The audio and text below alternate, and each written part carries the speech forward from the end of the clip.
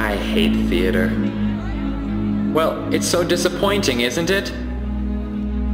You know what I do when I'm sitting in a darkened theater waiting for the show to begin? I pray. Oh, dear God, please let it be a good show. And let it be short. Oh Lord in heaven, please. 2 hours is fine. 3 hours is too much. And keep the actors out of the audience. God, I didn't pay good money to have the fourth wall come crashing down around my ears. I just want a story.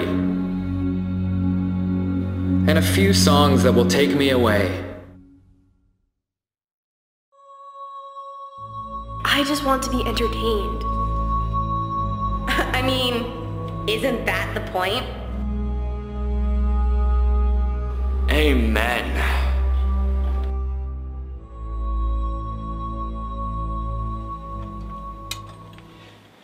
You know, there used to be a time when people sat in darkened theaters and thought to themselves, what have George and Ira Gershwin got for us tonight? or, Can Cole Porter pull it off again? can you imagine? Now it's, Please, Elton John, must we continue this charade? it used to be, sitting there in the dark, you knew that when the show began, you'd be taken to another world.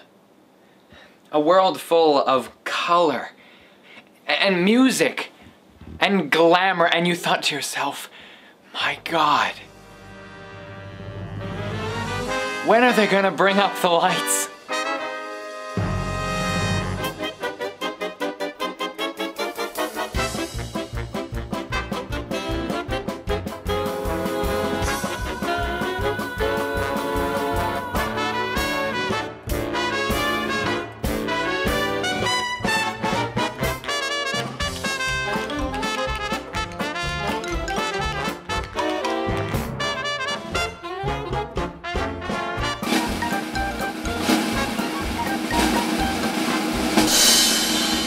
This is it.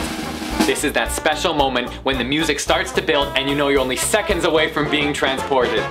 And the overture builds and builds to its climax, and the lights dim and you settle back in your seat, and as you're sitting there in the dark, you think to yourself,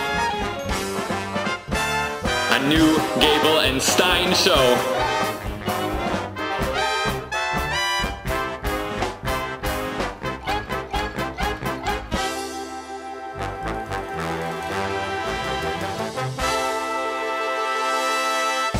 Aren't you excited?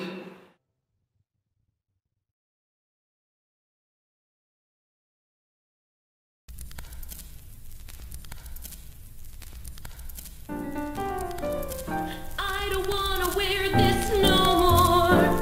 Play that saucy Swiss Miss no more. Below my signature no more. I don't wanna show up. Don't try to control me.